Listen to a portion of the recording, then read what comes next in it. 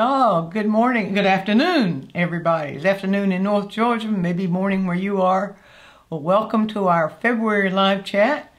We're going to be exploring halftones today. Halftones are those mysterious lights between the center light and shadow.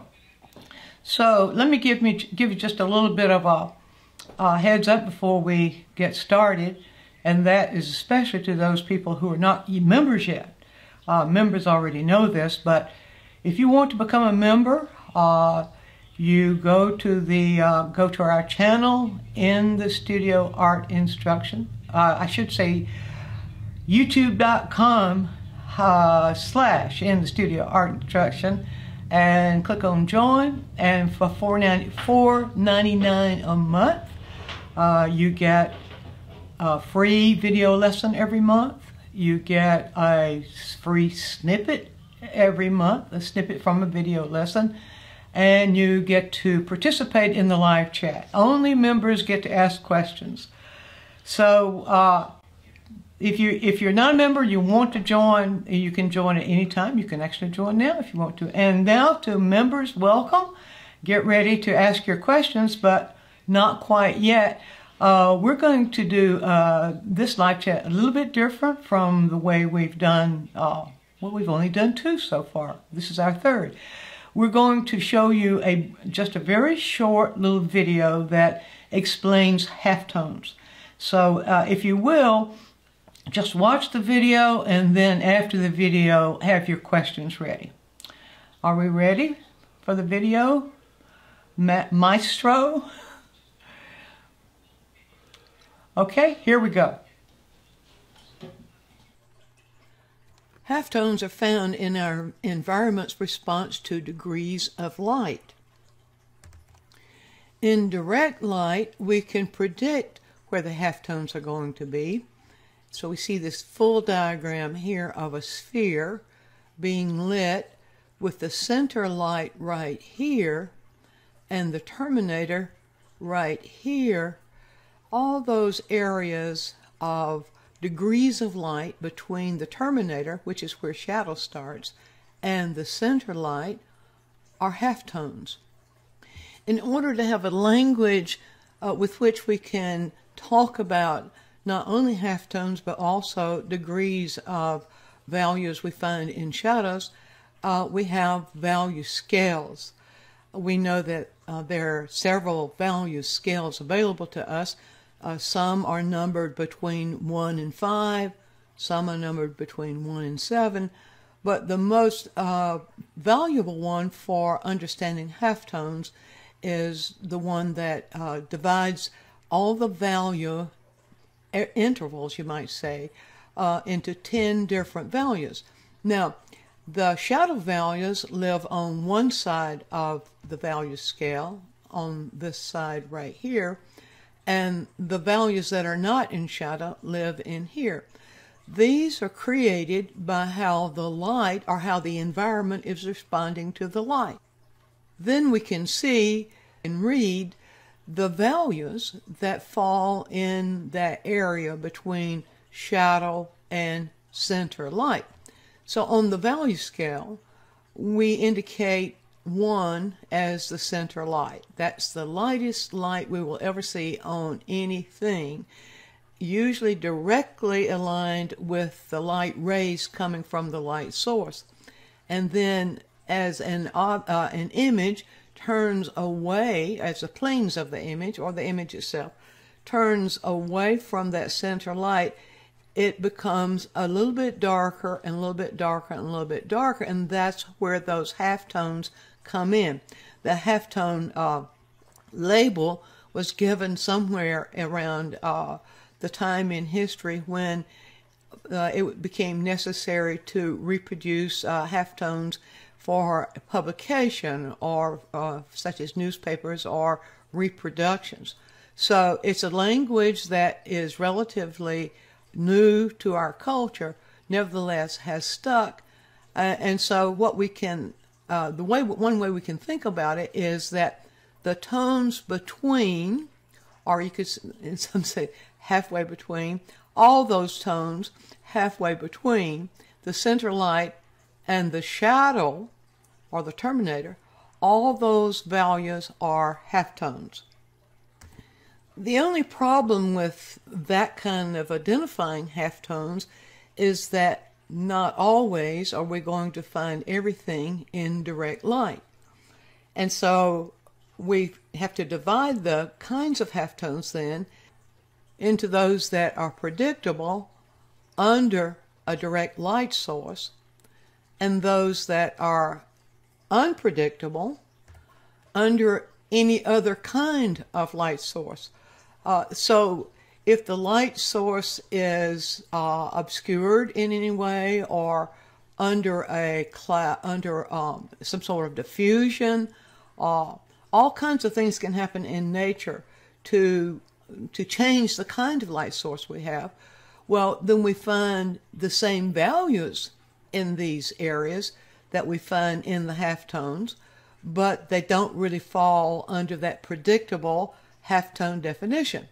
So that might create a little bit of confusion, but I think if we just think of them as predictable and unpredictable, it gives us more clarity. So we can see here we have fog. We see potential halftones right in here with the light shining on that wing. We see halftones all in this area right in here. But these are not halftones. These are shadow tones. But these are unpredictable halftones because we never know what to look for in terms of the value range that we find in fog. Okay, same thing over here. Obviously a snowy scene and the sun's just beginning to come out. We still have, well, what do we have here? Is it still snowing, or is that fog, or somehow the light is obscured? We have halftones here. We have a little bit of light reflecting here. But it's better if we just look at that scene in terms of its values rather than try to look in predictable ways that those halftones fall on when there's direct light and there's no other weather condition that is changing how that direct light falls. See the same thing right here, where it's a very foggy morning. We do have a direct light. It's coming through the fog, but the fog is changing the environment. So that's what I mean by when I said initially how the light affects, or how the environment responds to the light. Here the environment is responding responding to the light in a way that is unpredictable. Nevertheless, if we learn to read the values, the halftone values, we can find them in here. And we see here, same thing, right back in here. We have some halftones. Obviously fog. The fog is reflecting the light. It's responding to the light. Therefore, we have the halftone values. Here we have not so much fog. We can feel the light a little bit more predictable as it would fall on these areas where there is a gradation of light. And here, of course, same thing. So if we think of those, the halftones as predictable and unpredictable, then we can begin to see the difference between what we can expect to see and what we just need to learn the values for. Now let's discover what happens to color in halftone areas. This is predictable, in predictable light. Remember that when the light is predictable, you'll see these things happening. When it's unpredictable, you might not see these things happening. So it's important to learn to read what happens in halftones in predictable light.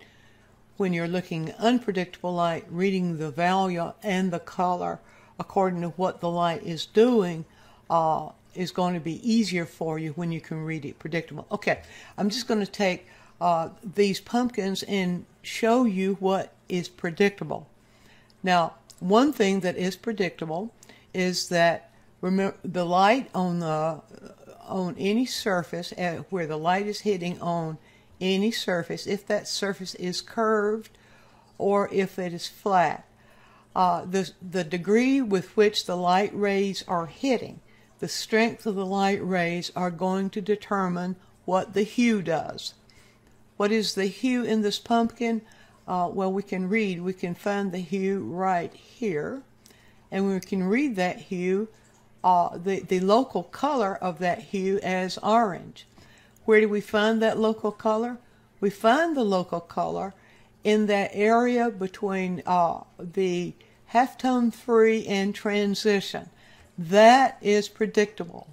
So if you can find the areas where it goes into shadow, come up from where it goes into shadow, beyond the transition area, into the halftone free area, that's where you're going to find the local color. So that is predictable. You can see it right here. And we can make a splotch of that local color to work with and show you what happens then as the color moves more and more, as the area moves more and more into light. We can show you then what you can expect, what is predictable as it moves closer towards the center light. The center light is located right here. Talk about that a little bit more in just a moment. As it moves closer to the center light, as any hue moves closer to the center light, you can expect that hue to get just a little bit warmer. But think about that. The light is warm, it's shining on it, on the surface. It's going to warm the hue as it moves closer to the center light. We can take a splotch right here and show you right there. You see that gets a little bit warmer than this is. Then, as it moves even closer to the center light, as we see it here, it's getting closer. Let's get it a little bit closer. And you can see that gradation I talked about earlier, that continuum. Okay, it's getting, as it's getting closer to the center light, it's going to lose this hue. So remember, the first thing that happens, you can see it get a little bit warmer, and then it begins to lose its hue. The light rays begin to bleach out the hue, and bleaches it out many times towards the warm, but just look for it begins to lose its local hue, and something else will be added into it. Now, what's predictable is that it's going to lose its local hue. You can see this is no longer the color of pumpkin. This is no longer the hue of the local color of orange, or the pumpkin's orange. All right, now let's see, let's move it even closer. We get it right in here to the center light area. And you see it loses even more of its hue. So we can indicate that right here. We're getting closer now. This is closer to halftone 1. Now we get the halftones begin to kind of overlap here just a little bit. This is closer to the in between halftone 1 and the center light. This is closer to about the halftone 1, halftone 2, and halftone 3. So that's why when you think about those as a continuum, on the value scale, we see them divided into intervals, but expect those to just be lines of demarcation, and then within those, sometimes you might see an exact registration, sometimes you might not. As it goes into center light, the closer it gets to center light, the more of its hue it loses. In this particular image, the image itself is not as reflective, and so all the color doesn't disappear in this image. But in a highly reflective surface, you'll see all the hue disappear. And so this is what we found in the center light area of this pumpkin. Now you see what we have there. We have 5 changes. Well, these two get very close now. So we can see that we have 5 changes in hue as well as in value as that light, or as this image moves from close to shadow into center light. And now it's time for you to ask your questions.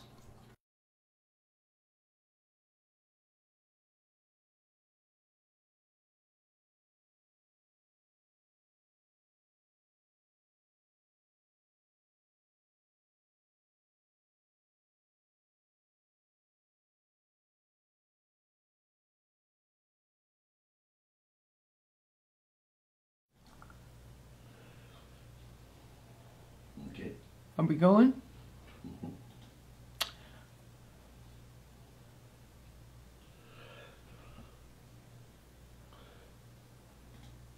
There we are. No? Yeah. Okay.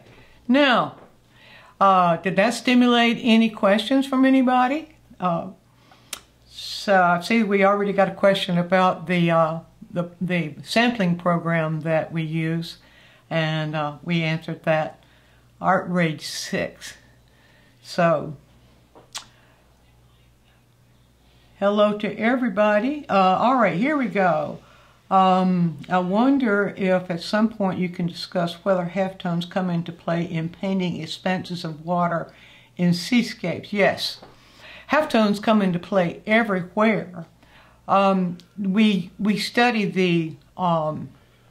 halftones in on a predictable subject in order to be able to read them, in order to be able to determine what value degree a halftone is, mainly that. But you can certainly determine it on surfaces of water. You got to remember that surfaces of water are reflections of their environment. And sometimes the surface of the water also tells us something about the depth of the water, but tells us more about the reflection of the environment.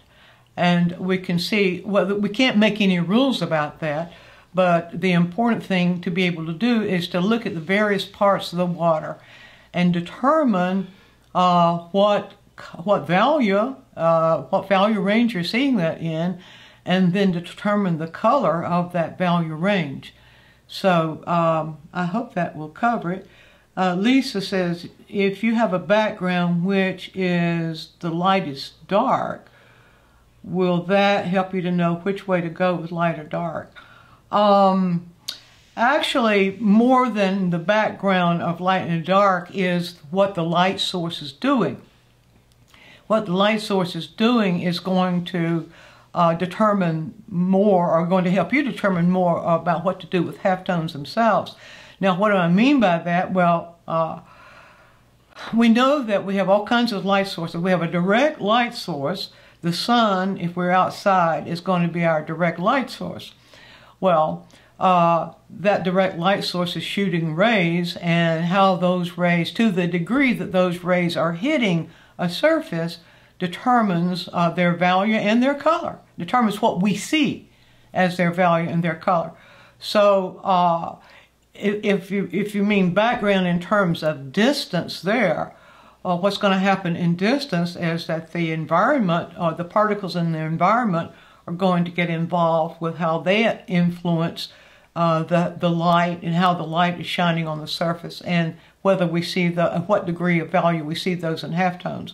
So in painting, when we're doing an interpretation rather than an observation, now there is a difference.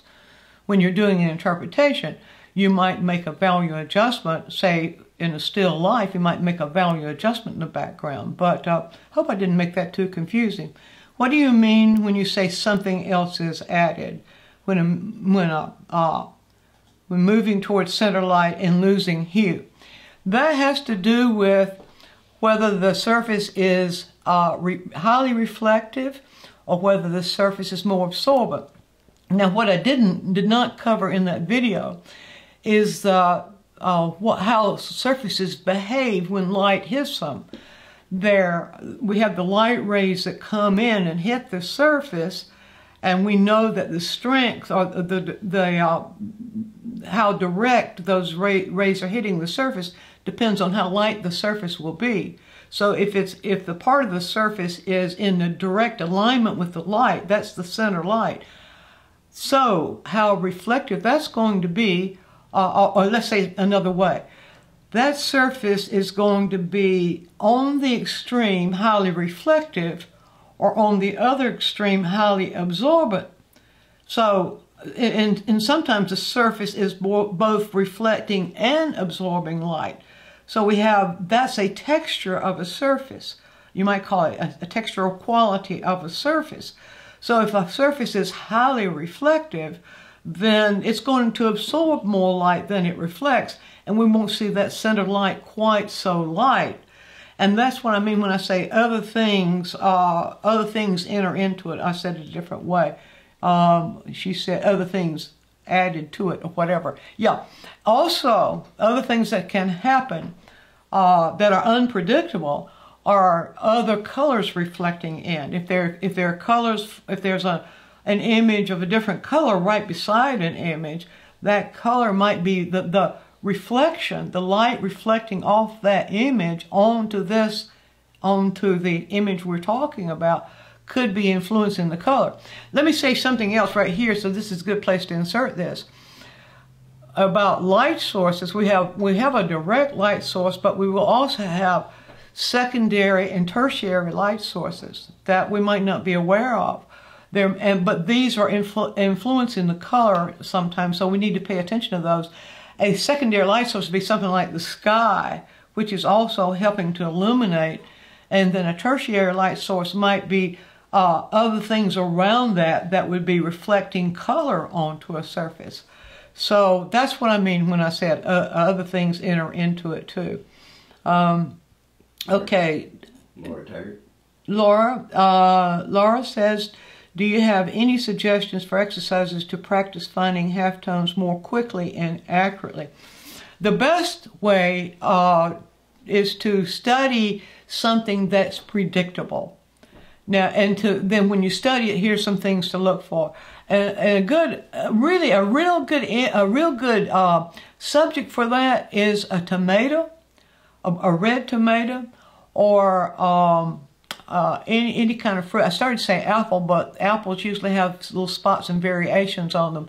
But some kind of fruit that has a surface that doesn't have variations on it.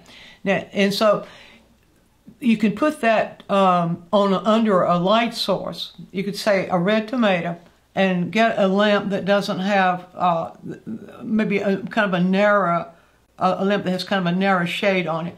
Don't hold it too close. Get it sort of a good distance from the tomato, and then study. Look for the center light. That, of course, will be the lightest part that is being reflected on that.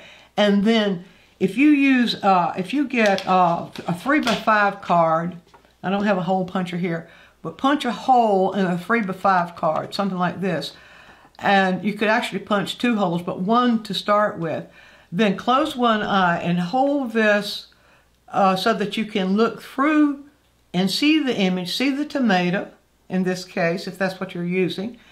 Close one eye and isolate the color in particular areas of that tomato, and you will actually see that there is a hue change and a value change. And this is one of the simplest ways to discover what the variations in halftones do as the light moves across the surface from the center light. Of course, we're talking about surfaces that have some sort of curvature to them. Those are the ones that are more predictable. Now, when we can learn to register in our minds, like we would register the amount of salt to put on food or something like that, we can learn to register in our minds, recognize various halftones by just looking at them and seeing them. But in order to be able to do that, we need to study something specific, like I just described to you, in order to be able to see it. So that's the kind of exercise I recommend.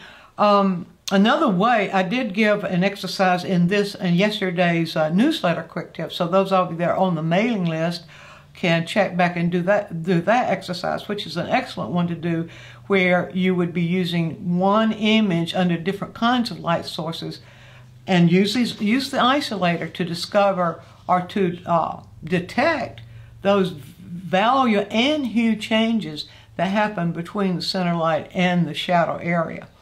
Okay, what would Joni, would the reflection of the water also have halftones? Yes, it will. Remember, the water is reflecting the environment, and so it certainly is going to have halftones. Think of halftones as values that have color. Well, they don't have to have color, but think of halftones as values. Let me hold this up. Well, just this one. This one's a better one. So if if you're referring to a value scale such as this, then you see that halftones are in this value range right in here. Now, those halftones are caused by light. Doesn't matter what the color of the surface is, those halftones are caused by light. And so you can then learn to detect. Now, you know white when you see it. I'm sure all of you can recognize white when you see it. You know that white is equivalent to center light. If the light, as I described to you earlier, if the light is reflecting directly on the surface, and you'll see that on water too, where the water is reflecting white, it's reflecting light. But then learn how to read the next interval towards shadow. The next interval towards shadow, this value right here. We call that value 2 on this 10 value scale. If I say value 2 to you, imagine what value 2 is. And then learn to recognize that value 2 as you see it in various colors. Then learn to recognize value 3.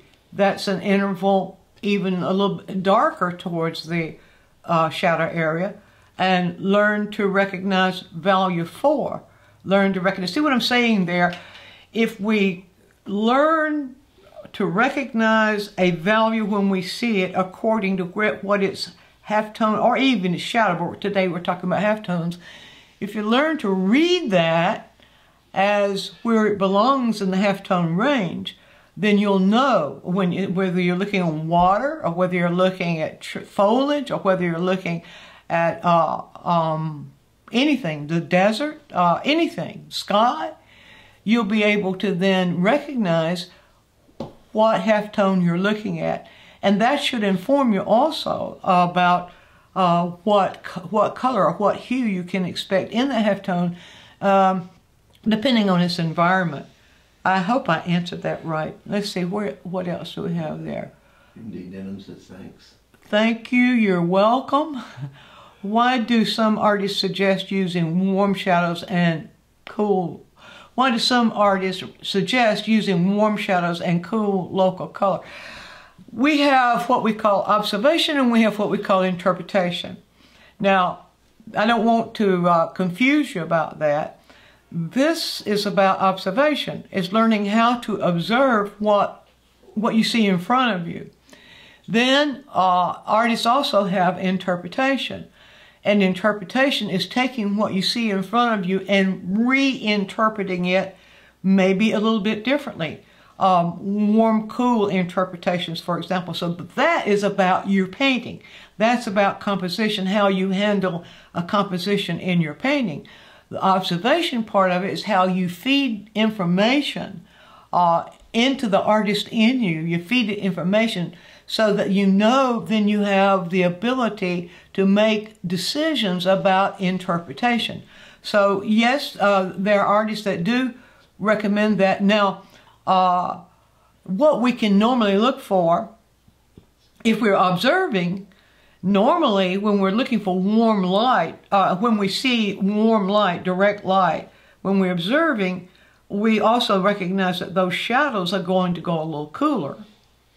But then when we're looking at, say, an overcast sky, where the light is cooler, then we can observe that the cool light where the cool light is being deprived in the shadows feels and seems a little bit warmer.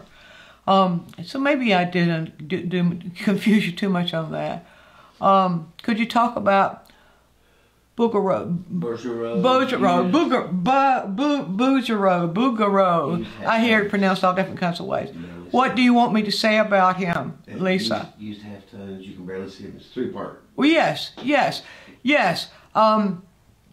The halftones, you've got to remember that he's a classical painter. Classical painters use the halftones, and they use, depending on the painter, use them brilliantly, but they use the halftones, they blend the halftones so that you're not aware of one going into the other. But they are using the halftone principles. If you'll observe the skin tones, you will observe that as the skin tone, well, of course, there might be a reinterpreting of skin tones. like sometimes a classical painter will reinterpret skin tones in a cooler range. But those skin tones, as they're moving into the halftone areas, will be slightly changing in hue. And you can notice that if you look at it really, really closely. Okay, Cheryl, could you go over halftones found in the continuum versus incremental steps? How halftones can be found not in sequential order? Yes, that is a good question. I'm glad you asked that one, Cheryl. Halftones are not exact. What I didn't show in this video is that all values as we see them and all colors as we see them are in a continuum. They gradually gradate one to the other. We use the language of halftone 1, halftone 2, halftone 3 in order to be able to discuss and identify how the image might be changing as light is passing over the image. So the incremental stuff, I don't have a diagram. I do have a diagram somewhere. The incremental stuff is to help us to discuss it. But halftones in their range might be gradually merging one into the other on a gradating scale. And that is the natural movement of halftones, just as the natural movement of color might do the same thing. So I thought I had an illustration. I guess I don't have an illustration of that. So it's not a cut and dry thing, finding halftones and learning to read what's happening in the halftone. It's a continuum. So that center light is continuing, gradually grading the halftone 1. Halftone 1 is joining and merging with that area that we chunk up and call halftone 2. So we learn to put them in intervals in order to be able to discuss them. It's sort of like in music. Here's a good example, a really good example of that in music, of those of you who are interested in music. A piano has distinct tones, and we know that we can hear the intervals between those distinct tones. Say, for example, from C to C sharp to D, in that direction, we can hear on a piano. But a violin is able to continue those tones, slide the finger from C to C sharp and G, and that is the continuum. So that would be a good analogy, if you might say. One of the horn instruments, such as a trumpet, can do the same sort of thing, a trombone, where they can slide the tones, whereas a clarinet has got the tones set. I'm going to get myself in deep trouble, so I better stop that analogy right there. I think we're getting back to the origin of the name halftone. Yeah, getting back to the origin. Yeah. Lisa says, I think they should be considered half lights. Yes, I didn't name them halftones. I agree. They should be, well, maybe not half lights, because then that suggests that maybe sequential lights or something like that. But the halftone language is there, like so much of the language that we use, our visual language, our visual terms. The language is there, so we just think of it as nothing in the world but nomenclature. Joni, is the gradation predictable in regard to the value intervals? So you will have a 2, 3, 4, 5 value with each element. Maybe so, maybe not. It could be, depending on what you're looking at, if I understand the question right, Joni, depending upon what you're looking at, you might be looking at something that is kind of sitting in between an interval, you know? A value might, but you don't have to be precise. That's the neat thing about painting. We don't need to be that precise when we're translating or when we're painting and we're aware of what halftones are doing. So yes, something that you're observing might be sitting in the interval between 2 and 3 or 1 and 2 and so on. But the important thing is to recognize its general location. I hope I answered that one. Lynn, do you suggest limiting values to groups of values for the purpose of creating easier to read painting? Yes. not only just for easier to read painting, but this is the way nature does. Nature groups values. When we say grouping value, we mean that shadows are grouped together. Shadow values are grouped together. Halftones values are grouped together. And sometimes people group them in 3 ranges.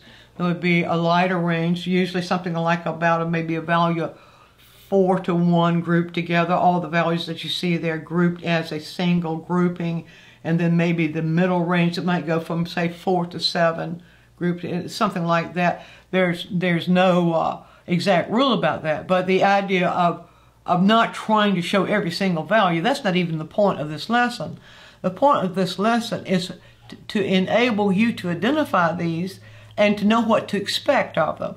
What you can expect, for example, when you look at, when you're looking at foliage, green foliage in the summertime, won't we be glad when summertime arrives, at least spring, here, when you're looking at foliage in the green foliage, you're not going to see this. You do not see the same hue of green where the sun is hitting it really strong. Sun rays are hitting it strong, as you do where the sun rays are not hitting it quite so strong.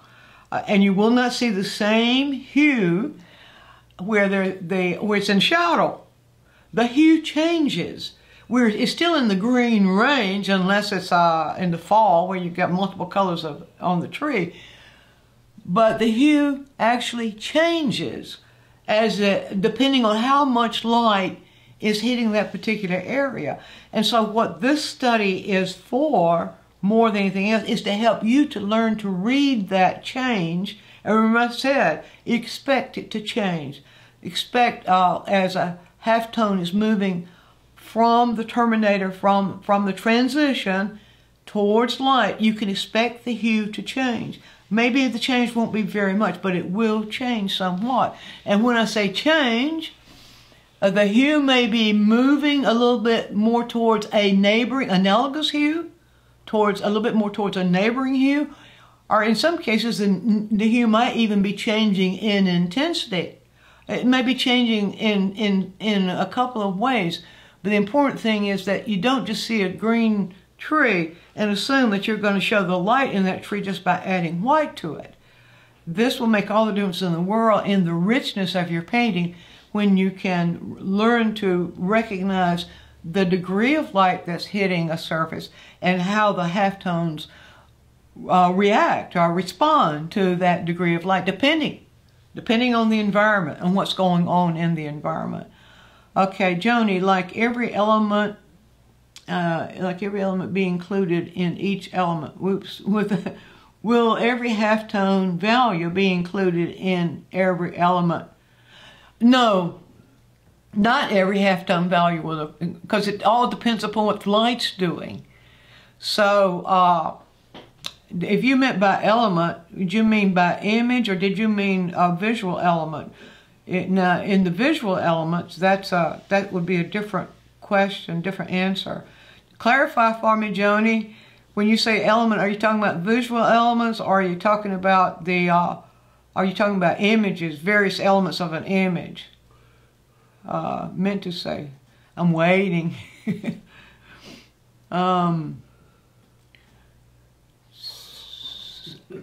Nope. You're just now coming across. Oh, I'm just now coming across. All right. Yeah, but I'll be coming across again. Okay. So visual element. Ah. Okay. Good. Yeah. All right. Let's think about what the visual elements are. And it depends on if you have a shape. If you have a shape, how are you going to see the shape? You can't see the shape without light, right? So you can expect halftones within the shape. If you have textures, you can't really see the textures without light. If the textures are being reflected, or if they are reflecting light, even reflecting and absorbing light, there are going to be halftones there. Line and direction are more movement activities, so you wouldn't expect halftones there. But I would say whatever element that is about the description of the image, whatever element participates in what we see in imagery, you can expect halftones to be there. Well, if you see color, you're going to see halftones. Unless it's in shadow. If it's in shadow, you're not going to see halftones. Oh, I forgot that part too. Yes, halftones are only those areas that are between the shadow area and the center light area. So when we're talking about halftones, we're not talking about the shadow areas. All right, probably skirted across that one. Have you run out of questions? Mm-hmm. Everybody's run out of questions? That's totally not a good place to be. You have the halftones above your head there. I have halftones above my head. I do have halftones above my head. Oh, that would be a good thing to refer to. You're welcome, Joni. That would be a really good thing to refer to. You can see above my head, we have the background here. Have a background with the diagram. I think it's the same. Is that the same? No, it's not the same diagram we showed on the video. It's a different one. So when we're talking about halftones, you see that group there above my head that is referring to, where is it? Which side is it on? Is it on this side over here? Over here. Over here. It's on your, that's shadow tones. Right over here? Exactly. Okay, y'all, you can start giggling at me now. The thing is, there we go. I've got it. We got the halftones grouped. I got them labeled for you. You can read it. Halftones are grouped. The shadow tones are grouped. Now that is a diagram. We take the diagrams with grains of salt. Diagrams are only existent in order to help us to gain an understanding of some sort. And so that's what we're talking about there. Okay. Cheryl, considering value instead of halftone in unpredictable light, how do we define halftones in unpredictable light? Yeah, all right. That comes with having learned to recognize halftones in predictable light. Now, we said in unpredictable light, we're going to have a variation. We're going to have values. We're going to have either a narrow degree of value differences, or we're going to have a large degree of value differences. But when we can learn to recognize a value as a halftone. For example, if I say to you halftone 3, can you register that value in your head? I mean, like you could recognize anything else you learn to recognize. If I say the color blue, you can recognize that. See, you've learned to do that. We started doing that when we were kids, didn't we? But if I say halftone blue, a blue in halftone, if I say a blue in halftone 3, now, a blue in halftone 3, can you recognize that? If I say a blue in halftone 4, suppose I say a gray in halftone 2, that's what I mean. If you once you carry yourselves through a drill of studying halftones, you will eventually be able to recognize them when you see them in unpredictable areas. And then, here's the importance of that. That relationship helps you to interpret that unpredictable area. Let me show you what I'm talking about here. I have a photo that has some of that unpredictable halftone in it. Hang on just a minute, let me find that photo. Hold on, here we go. All right, this photo is relatively unpredictable in halftones. So you can see it is more predictable than if it had the light rays showing through. Now you remember the photo in the video that had the light rays showing through? Those were unpredictable because they didn't have a gradation, or they didn't have a sequence of gradation. The halftones were different because depending upon how strong the light was that was showing through them. But here you can see there is mist or of some sort. There are many particles in the atmosphere between here and here, causing these images to change and get lighter in value. And if you'll notice, they're not only getting lighter in value, they're also, the hue is changing as well. So if you can, once you learn to read the halftones as the area in which they exist, you'll be able to read this and interpret that in a way in your painting that can show distance. You can show mountains in a mist in the distance.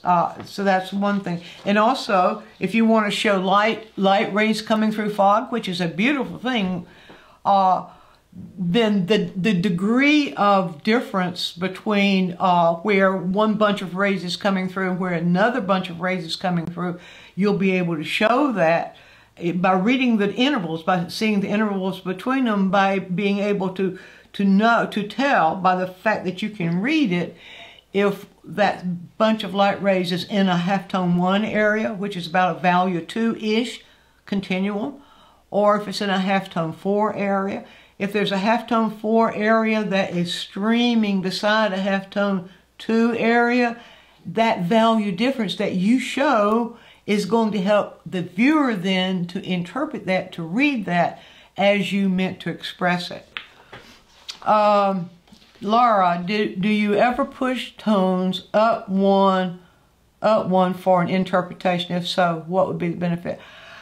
I'm not going to say you would or wouldn't. If you want to give something more contrast than it's showing, the halftones, like a halftone 1 against a halftone 4 or 3, is a stronger contrast than a halftone 1 against a halftone 2. So if you had a reason in any subject that you wanted to express a different, a stronger contrast, stronger value contrast, then yes, but that's a composing decision and would depend upon what your purpose would be for wanting that to happen in a painting. Melissa, what is the difference between shadow and diffuse light, shadow and diffuse light as a source? Well, shadow is where the image is deprived of light rays. Now, diffuse light, let me address diffuse light first. Let's imagine what diffuse light is. What happens that causes a light to be diffused? You have to have a direct light. I think you do, yeah. You have a direct light, a light that's coming, and then something is stopping those light rays and causing them to move in all different directions, diffusing them. Like you see the diffusers that we find on lights, on fluorescent lights especially. If we take that diffuser off, you get those harsh beams come down. When you put those diffusers on, what they're doing is breaking up the rays of light. So rays of lights are going in all different directions. They're in unpredictable directions. That's diffused light. The same thing happens in the sky on an overcast day. What's happening? The sun is still there. We just don't see it. The sun is still there, but the cloud cover is between us and the sun, and it's breaking up those light rays. So the light's passing through, it hits those cloud surfaces, and it starts shooting in all different directions. That's diffused. And now shadow areas are areas where light rays can't hit, or where direct light rays can't hit. Where the light rays coming from the source, let me say it that way, where the light rays coming from the source can't hit.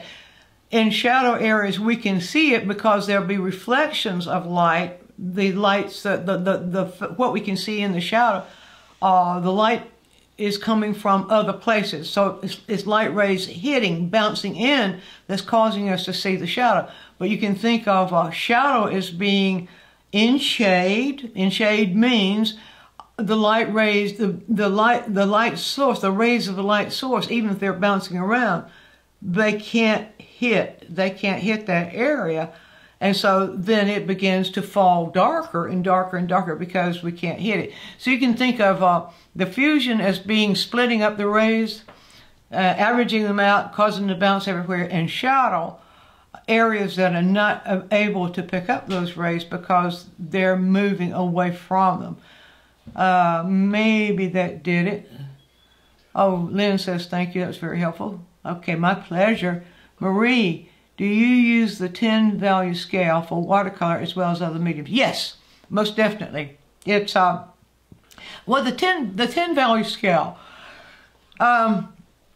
It allows us to think in terms of it allows us to be a little bit more logical in our thinking and recognizing a value in shadow, or what y'all know that I'm used to saying, what's in shadow and what's not in shadow.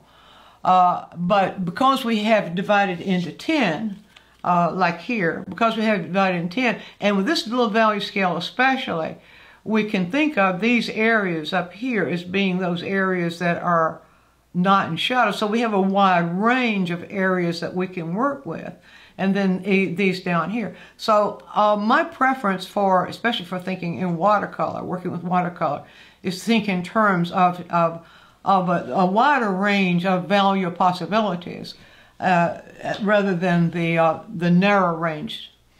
Okay, is that Phil McNally? P. P. Are halftones and neutrals the same thing? No, neutrals are referring to colors that have either very little hue, no hue in them, left in them, or very little hue. So what you have right here, all this is neutral. All this is gray. This is gray, but you see we have 10 degrees of neutral. So we can say that for every we can say that as far as hues themselves go, every hue can also have, the halftones of the hues can have degrees of neutral. For example, if we're thinking of the halftones, take any color, halftones of a barn, old wood, the old wood on the barn. Usually think unpainted wood on the barn, or even a tree trunk, you think of that as being more or less in a neutral. Well, if it leans a little bit more towards warm, it may be a neutralized orange or red orange, very neutralized, but the halftones are still there, the at least 5 values, or 4 or 5 values. That range is still going to be there, even though it's neutral. So that would be the distinction. Cheryl, I've been pondering on unpredictable light halftones as we are in overcast, snowy weather. I bet you are. Cheryl's in Montana. Trying to capture the variation on values and hue is challenging. Are you talking about on the snow itself? Yeah, and without any direct, you're under indirect light. Yeah, you're right. And you don't have much hue there.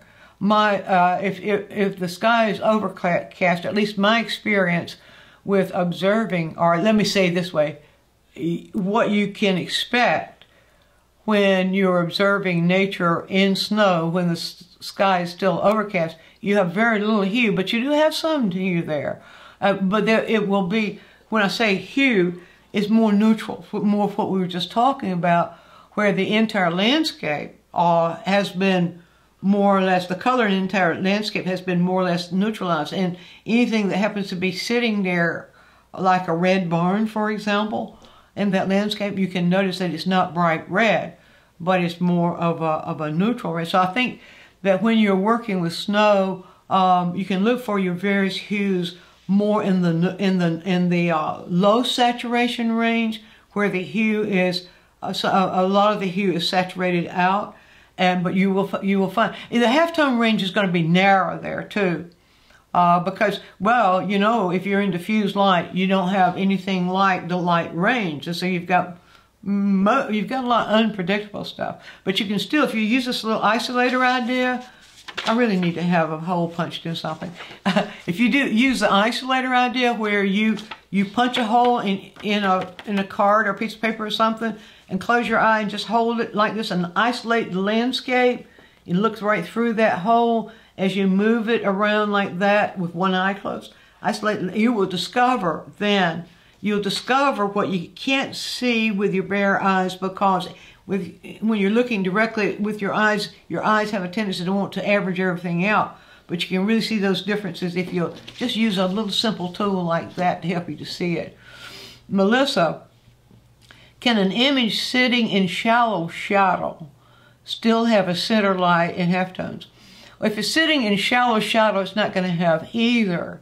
You got to remember that halftones live in the lights. Halftones live between the light, the transition area or the shadow area, and the center light. That's where halftones live.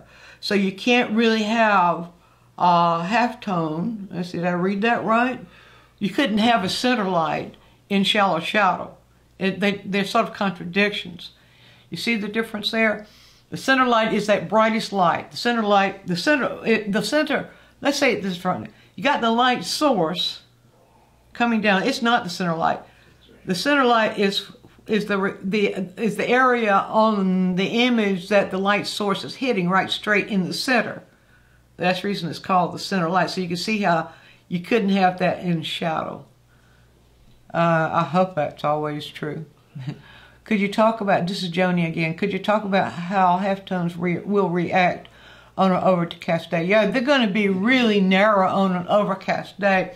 I would say the best way to study that, well, they're going to be narrow, and that's the reason we might even think of them as being maybe in some cases unpredictable, because when we use that term predictable, we're talking about a gradation that we can count on. In an overcast, the best way to study them, the halftones, is just what I was just recommending to Cheryl. Was it Cheryl? Melissa? Cheryl? Oh, somebody. I think it was Cheryl. That was just to actually study them, isolate them, and just move that around on an overcast day. That will tell you more about what you're seeing in terms of the degrees of halftones that are there than I can ever tell you. Lisa, so the artist can decide the lightest part of shadows and the darkest part of halftones. Yes, you can. We do have now. Remember, I want you to get clarity on the distinction between studying what's there and composing your compositions. Now we study what's there so that we can gain knowledge about what we want to do in our compositions.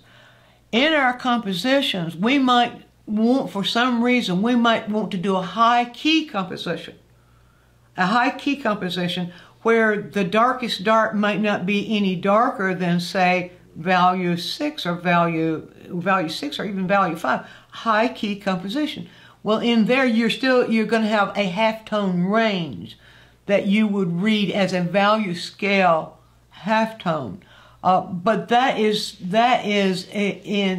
creating, that's reinterpreting, or what I would call transposing. It's when you transpose an idea from one observation to another.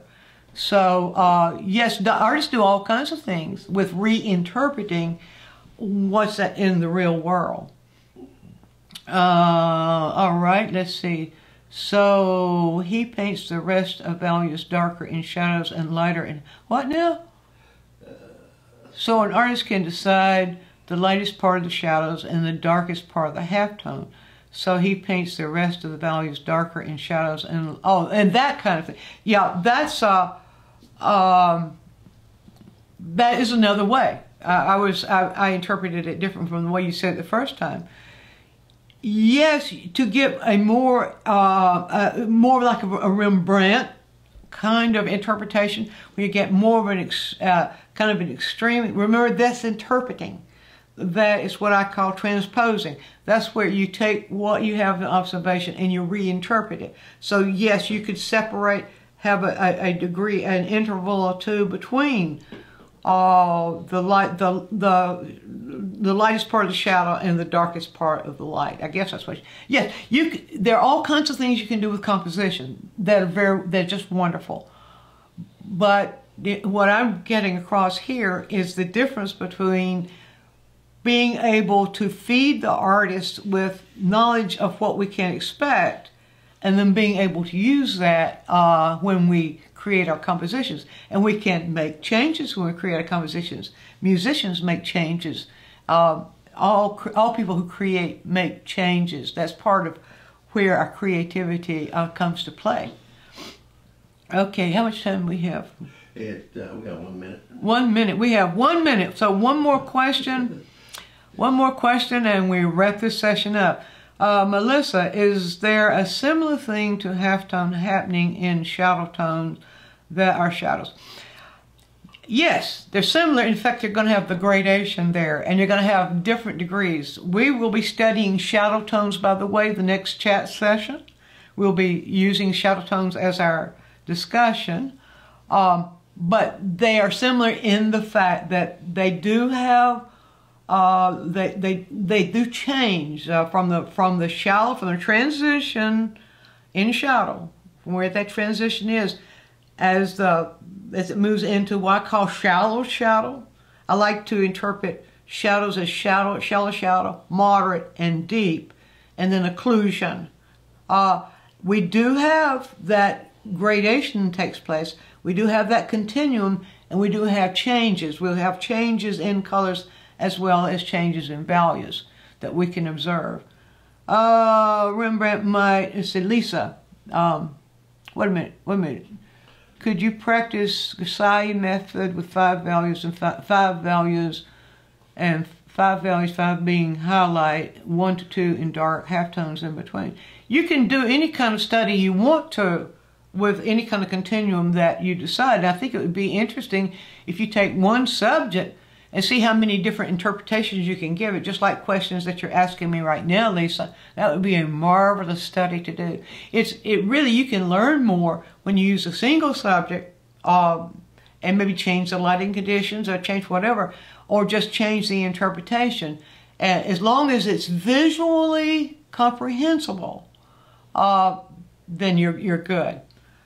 Let's see, there was another one that was, that was part of the first one. Rembrandt might have halftones differently, the Bouchereau, and yes, all artists have their own individual uniqueness when it comes to how they use halftones and use their shadows.